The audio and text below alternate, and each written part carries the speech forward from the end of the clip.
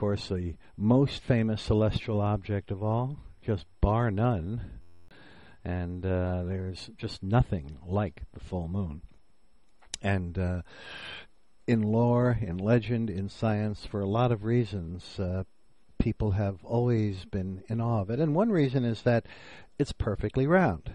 Now, there are not a lot of perfectly round objects in nature, but the sun is one of them.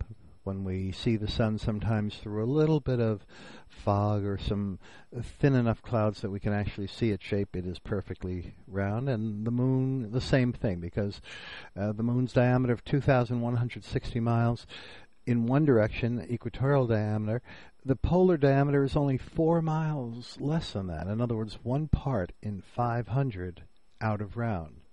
And that's far less than the human eye can ever see. So when it is full, and if you ever catch the full moon within a few hours of it being full, it is, and it's high enough in the sky, of course, so that it's not distorted by the thick air near the horizon, well, then you are seeing what the eye would perceive as a perfectly round object. But it's not a perfectly bright object because its reflectivity is only about 11%. In fact, some parts of the moon only reflect 8% of the light. The bright spots reflect as much as 15%, and even that is dark, dark, dark, about as dark as soil or a country road or a parking lot, a paved asphalt parking lot. So that if some crazed developer were to pave the entire moon's surface, turn it into a parking lot, it actually would not get any darker than it already is. At the full moon, we maximally see the what's called albedo changes, the difference in brightness between its dark, solidified lava areas called seas, or the Latin word is Maria, and the brighter regions. And so all the blotches you see on the moon are these areas of hardened lava. The moon only had a brief period when lava was flowing shortly after its birth, which we now believe happened when an object the size of Mars struck Earth and blew out a lot of material and sent it into space. At that early point in its evolution, it was hot enough to have volcanoes. They quickly stopped. And all we have left are these blotches that we see on the full moon.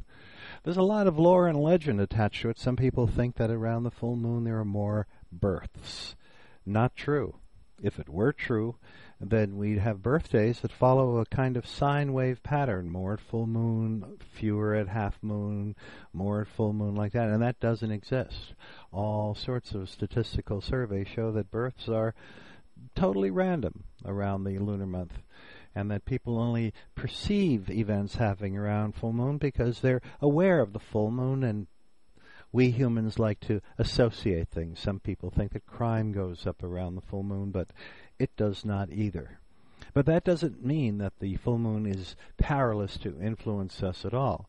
Of course, because it's then on a straight line, Earth, Sun, and Moon, at that time the tidal forces are the greatest, and the oceans, on average, around the world rise and fall 3 feet, and that's the maximum kind of tides. And at that time, it contrasts with the neap tides, the wishy-washy nothing tides that we see when the moon is a half, either the first quarter or the last quarter. These are the biggest tides that we get, called the spring tides, having nothing to do with the season of spring. They're only called that because the tides kind of spring out at us at that time. We, of course, have sent people to the moon all on this side that we're seeing, none on the far side, and never make that mistake. There is no dark side of the moon, because every part of the moon gets day and night at 2-week intervals. But only now, at full moon, is the far side, the hemisphere we don't see, the back side of the moon, the same as the temporary dark side. We're seeing the side that's lit up, the daytime side, and the other side happens to be dark right now. The full moon, here at Slooh. I'm Bob Berman.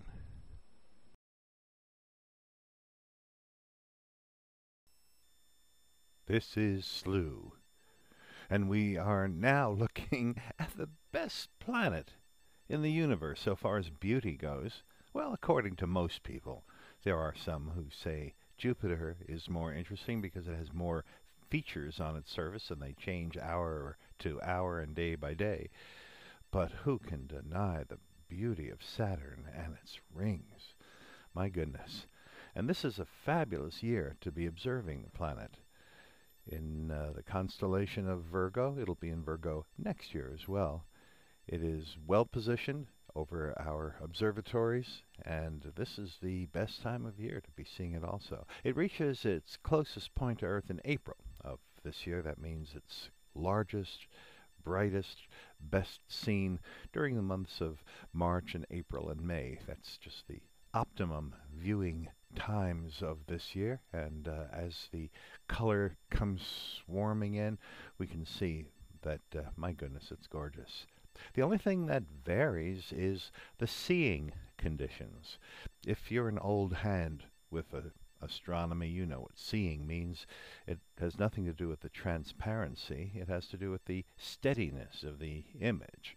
When the air over the Slooh observatories has the same temperature all the way up, or nearly the same temperature, it means every part of the image arrives just as it should.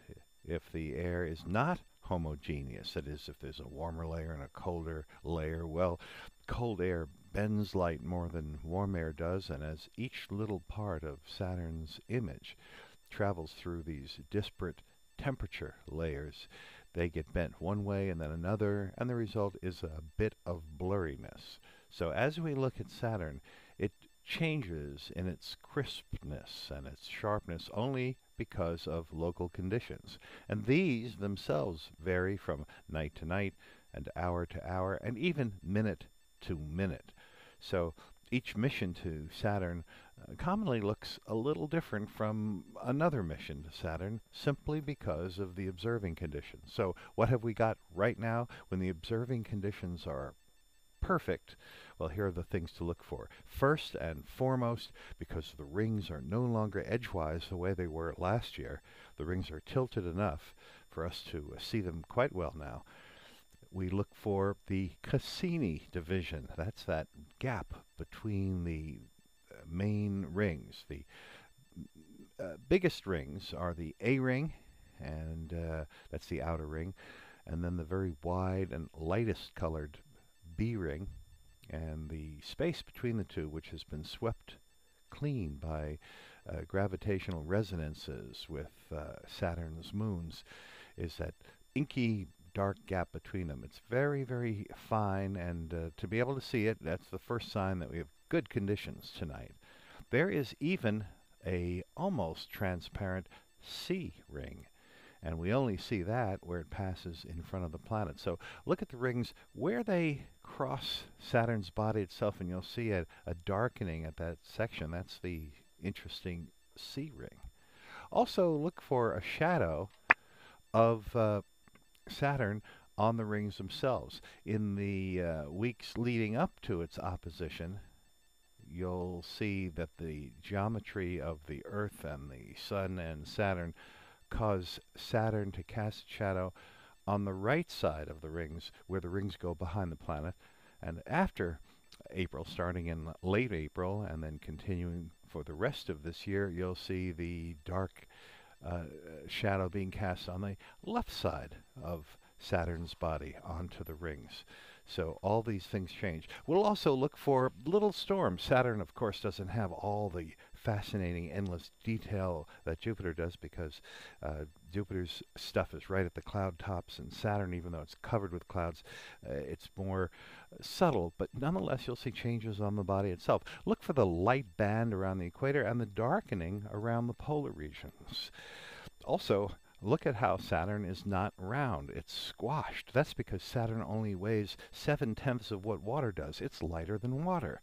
So if we could find an ocean large enough, Saturn would float like a cork. And this makes Saturn's big 10-hour rotation, makes it a little bit squashed. Fascinating world. This is Slooh, and I'm Bob Berman.